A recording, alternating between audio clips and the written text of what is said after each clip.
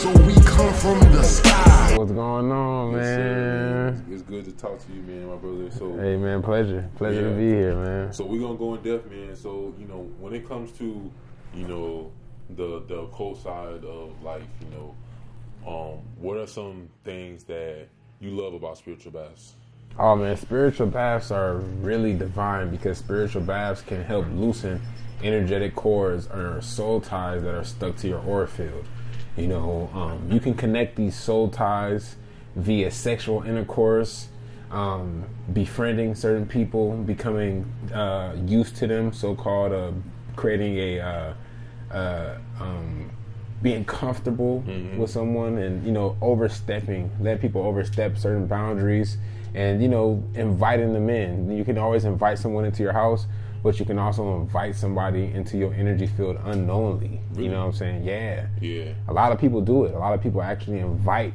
So boundaries. So if you don't have the right boundaries, that can actually affect a soul tie. Yes. Dang. Yes. Because you let that person have too much control over your energy. Wow. And I see it all the time where it'll be a good girl and her homegirl is more of an entity, you know what I'm saying? And she'll try to manipulate that good girl and get all the way into her energy, even to the point to where if that good girl gets a boyfriend, that friend will sometimes become jealous of that and strive him away.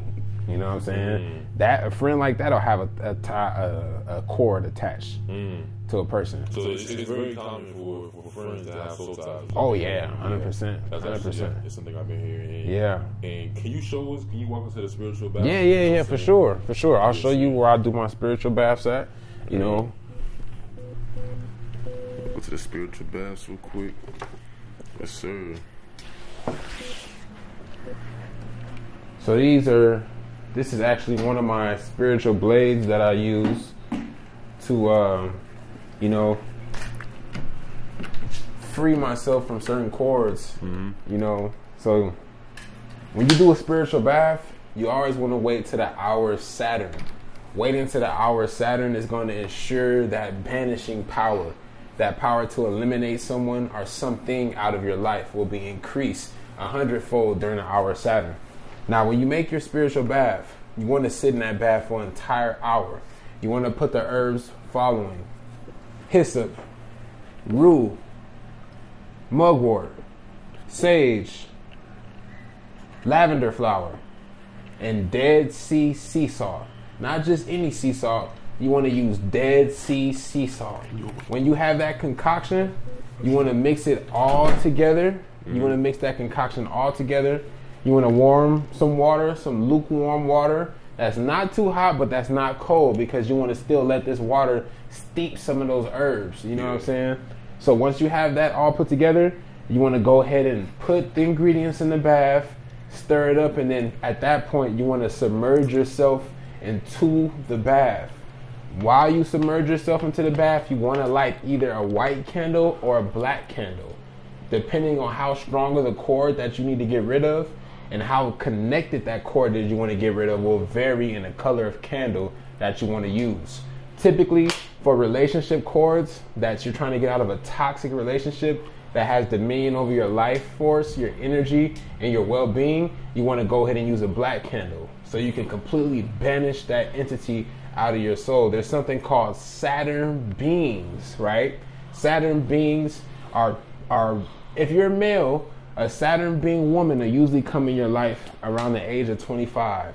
A Saturn being woman is here to deter you from your purpose. That's her whole goal. And Saturn beings attach the strongest cords to your soul, and they consume your life force directly via sexual intercourse and arguments. Why is that? Why age 25? Because you're coming upon your Saturn return. 27. And the whole goal of the Saturn being is to get you on the negative side of your Saturn return. You feel what I'm saying? Because once you get to that negative side of your Saturn return, your life will go downhill from there if you allow that Saturn being to consume enough of your energy. I've seen it in a lot of people, them dealing with Saturn beings. They could be going good, everything will be going good, and then out of nowhere, a woman or a man will come into their life, and you become infatuated with that person. You fall in love with that person. It becomes consistent sexual intercourse with that person. It's always about sex with a Saturn being. And the Saturn being always finds something wrong with how you're treating them. You feel what I'm saying? That's the thing about a Saturn being. And they always want to argue. If you see yourself in a situation where, damn, you always trying to argue with me. You as soon as you come in this house, you want to argue with me. Every chance you get, you trying to argue. You dealing with a Saturn being. So what the Saturn being is, and I'm astrologist, what it is, it's like a test of your Saturn return. Yes. It's to test you. It's to test you. Okay. It's to test you. It's the woman in the red dress. Okay. You know what I'm saying? To test you. Who gets the most attention, trying to use the looks to Jezebel. Exactly. Similar like that. Exactly, basically. And for a woman, it will be an incubus man trying to seduce that woman. Exactly. It goes vice versa for a man or a woman. Now this brings me back to the original topic on getting rid of those cords. Once you get in that bath for a long time, you want to go ahead, imagine yourself, the cords loosening. You want to imagine all the cords loosening, softening, because some of those cords have veins on them. Those not regular soul ties. These are cords with veins on them. It's crazy. It's like an alien movie. So once you get in that bath for that hour, you get out, you want to get your blade. You can use your demon hunter blade like this, or you can use an obsidian blade, and then you want to run it across your body. You want to run it across your body like this. This makes sense because these are actual real spiritual cords. So using a knife to cut them off.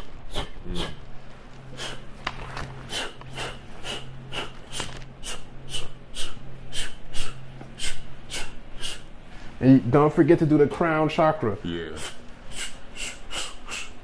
Gotta release the toxins. Now, what kind of blade is that, Hazel? This is a Damascus steel blade. Damascus steel. Gifted to me by my brother Soul. We call this the Demon Hunter blade. And this blade has definitely cut a lot of cords. Being in the music industry, you can get cords attached to you all the time just by the energies you walk into. You know what I'm saying? It's a lot of negative forces. A lot of negative forces. A lot of negative energy surrounding in the studios. It's a lot of entities that hang out and wait in studios till an intoxicated person or a person with a low of enough aura field walks in, then they can spirit jump those people. You know what I'm saying? I've seen people spirit jumped before in the studio. You know what I'm saying? See them sitting there, their eyes on the back of their head, or they talking some gibberish.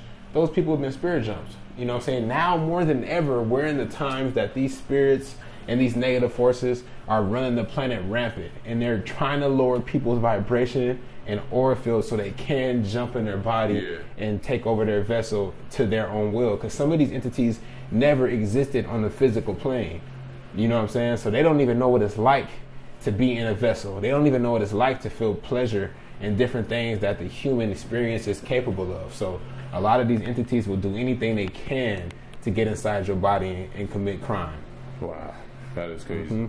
Now, when you put up the bath, right? What temperature do you put the water at? I like to have the water hot, but not too hot.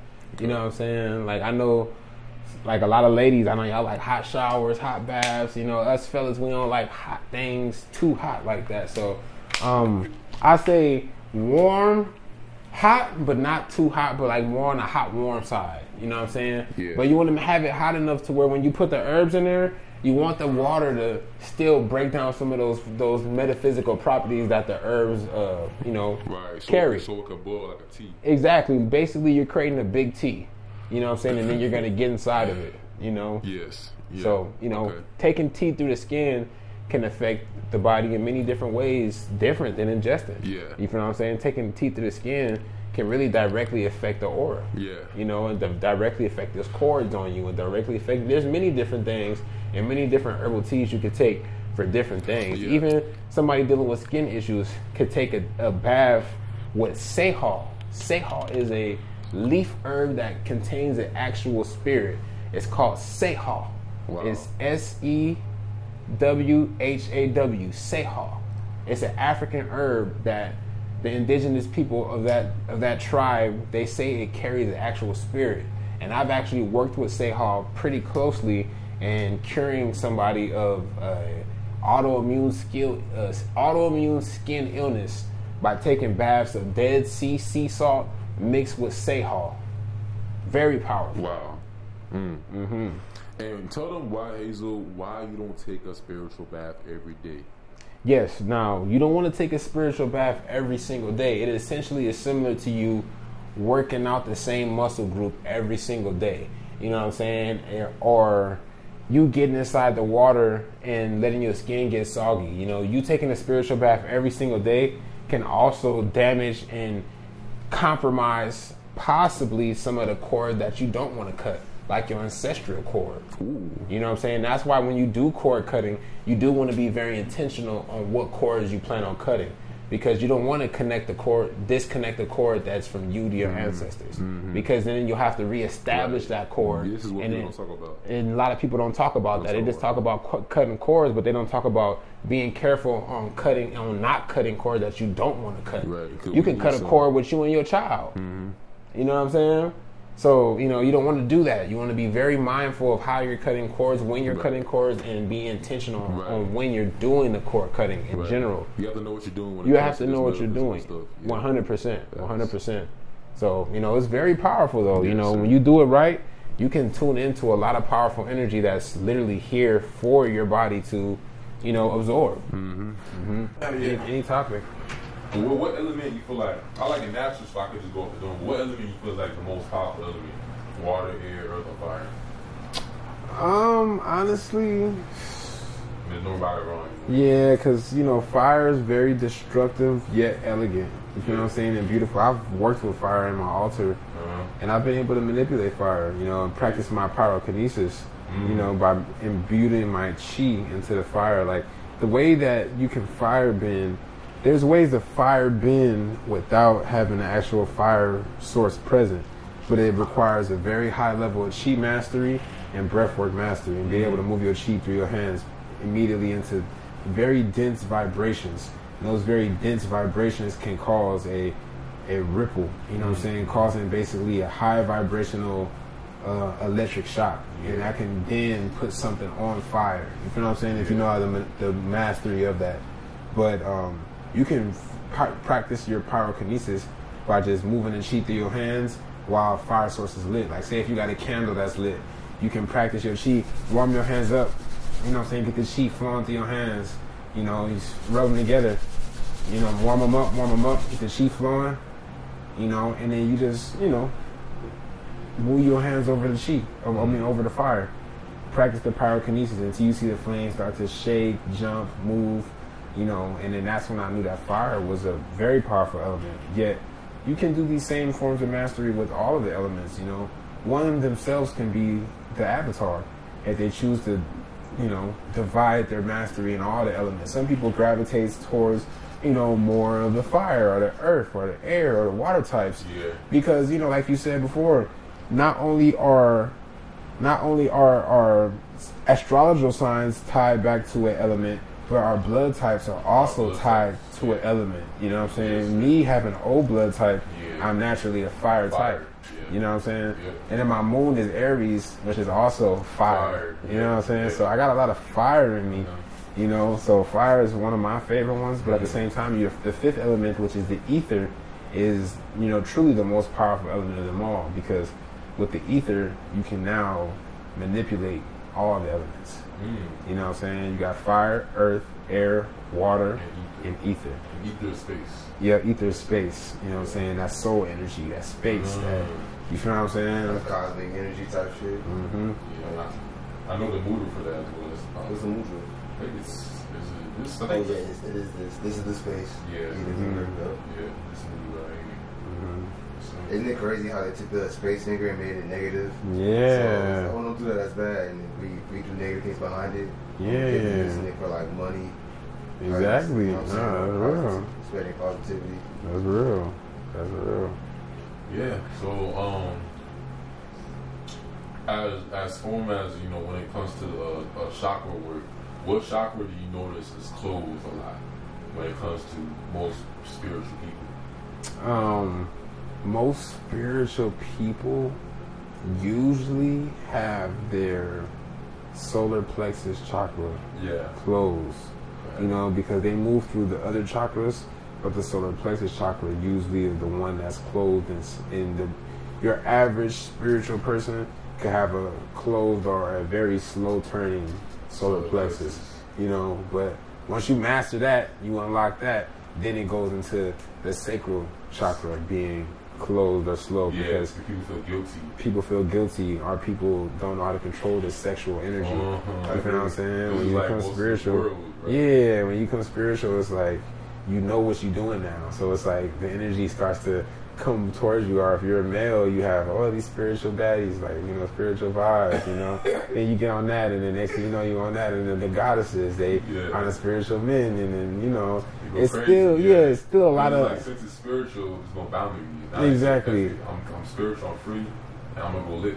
Exactly. I don't drink or smoke, or I don't drink, so, or do drugs, or, you know, it's like, it's always a balancement to everything, because, you know, at the end of the day, you know, you could practice harnessing that energy, you know what I'm saying, harnessing that sacral energy and using it as creativity, you know what I'm saying, or you could harness the sacral energy and use it as, you know, manifestation power, you know what I'm saying. Like, some people some women actually masturbate, and upon orgasm they manifest what they want while they do it, you know what I'm saying. And then they pull it in with that sexual energy instead of them. That's how a woman can rejaculate. You know what I'm saying? They can rejaculate and pull that energy. They can masturbate, think about what they want, think about what they want to manifest, and as they orgasm, that energy gets snatched down through their portal. Now let me ask you this: as controversial as it is, a lot of people use that, but a lot of times they'll say that energy can control you because it's sexual. It can control you. Oh yeah. Because it's, you know what I'm saying, it's the most powerful energy on the planet. Yeah. It's that, you know, sensual energy. Yeah. What do you think about that? I agree with it. It's like on the Doctor Strange movie, when he was playing with that book, and then his fingers started turning black, and he started, you know, getting. Did you see the new Doctor Strange, the multiverse movie? When they came out 3 years ago? Yeah, like 3 years ago. He started playing with that book, and then as he was playing with the magic in the book, his fingers started turning black, and his he started looking like on that vibe, you know. But it was powerful energy. Talking about the evil Doctor Strange. Both of them. Yeah. Once they started playing, like even when the good one, when he started playing with it, his fingers started turning black, but he woke up out of it. You know what I'm saying? You know, but it's the same thing with that sexual energy. You know, it can consume you because it's pleasure at the end of the day. It's pleasure. This is one of the most sought after pleasures that the human body can experience is sexual energy. Wow. You feel what I'm saying? All the entities, a lot of extraterrestrials, they are very envious of humans because they can experience that. And they can't. They experience it differently. You know what I'm saying? Some of them just reproduce, like, reproduce. You know what I'm saying? They don't got that emotion tied to it. Yeah, the emotion, the love, and the sexual pleasure, bro, is in the human is unmatched. Wow. Yeah, and we also are the only beings that have the ability to travel into the astral plane and then come back into our bodies. Wow. So We're tethered. That's why they don't like humans. Yeah, they don't like humans because of that. Like, we can literally tether ourselves to this world and then go experience another life in a different multiverse in the astral plane, and then come back to this body all within one night. Wow. You know, a lot of these beings are stuck in the astral plane or the 5th density or 6th density. They're stuck there. You know what I'm saying? They can't really get into our dimension. You know. So what else? You know, are they jealous of? I know for sure they're jealous of the way that really just the way that we, you know, some of them are jealous of the way that we feel. You know, we can just feel, like you said, like we feel emotion, we feel emotions, we feel different things in different ways and stuff. You know, while at the same time we have extraterrestrials that are very protective over us, you know what I'm saying, and have had small influences in us over the millennia. Since the beginning of time. Since the beginning. So let me ask you this, you know,